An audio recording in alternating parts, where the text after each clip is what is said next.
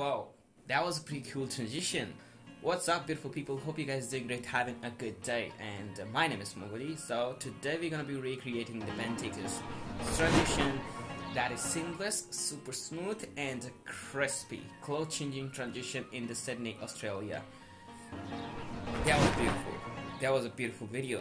If you want to watch this video, link in the description below. So stay tuned with me if you want to learn this transition, how to do that, and let's go for it. And first of all, I will let you know that how to shoot that video, then later how to edit that video into the Premiere Pro. Don't forget to subscribe if you find this video helpful. Please make sure you hit that subscribe button, and let's go and shoot that clip. What's up, beautiful people? So we are at the location right now, and first thing first, how we gonna use the camera. And he gonna hold up the camera for 5 seconds until I change my clothes. Like this, I found these 2 black marks, and I will stand over here.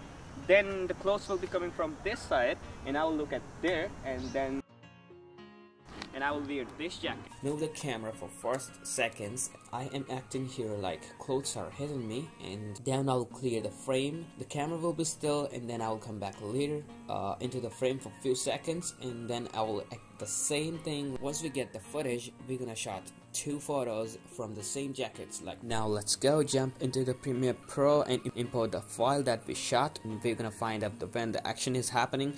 I'm gonna cut a frame over here, and few frames further when I was acting like again hitting the camera with another jacket, and cut a frame over there, and we're gonna match these 2 like actions, like something is similar and similar frames like when action is happening, and we're gonna copy up here, search for the cross dissolve, drag on those 2 clips and set 30 to 5.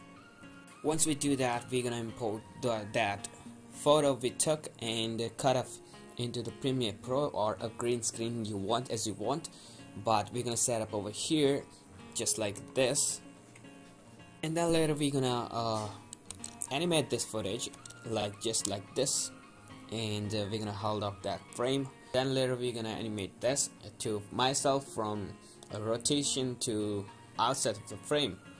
That's it. And we're gonna do the same on the second one, but this time we're gonna do it myself to right side of the frame. Once we do that, we're gonna find out the directional blur and direction to the 60 and blur strength to the 20, and that's it.